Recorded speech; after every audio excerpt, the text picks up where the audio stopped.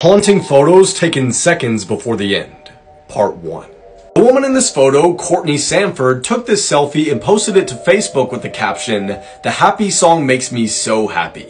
A few seconds later, she collided with a recycling truck in a fiery blaze that claimed her life. This photo shows a man named John Jones who was exploring Utah County's Nutty Putty Cave. While he was exploring, he became stuck and was trapped upside down for 12 hours until he died due to cardiac arrest. This is the last picture ever taken by Filipino politician Ronaldo Dogsa, who accidentally captured the face of his assassin and moments later was shot and killed. This photo from a surveillance cam shows 2-year-old James Bulger holding the hand of a 10-year-old boy at a shopping mall in England. The 10-year-old boy, along with one of his friends, abducted, tortured, and murdered James, making them the youngest killers in British history.